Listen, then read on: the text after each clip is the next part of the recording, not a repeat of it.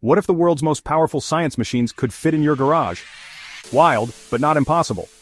Particle colliders are about to go on a serious diet, thanks to a radical technique called Wakefield acceleration.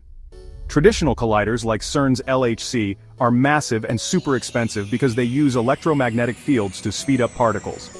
But with Wakefield acceleration, scientists use a wave of plasma, think of electrons surfing on a cosmic tsunami, to give particles a turbo boost. The result? Acceleration 1,000 times stronger, over just a few centimeters. If this works at scale, we could shrink a kilometer-long collider down to just meters. Sounds easy? Not so fast. Physicists still need to figure out how to link up these plasma chambers, handle tricky particles like positrons, and pick the best design. But the race is on. Over the next decade, researchers want to turn this wild idea into a real machine. So, could the next big discovery in physics come from a collider small enough to fit in your lab? Stay curious. Science is about to get a whole lot smaller and wilder.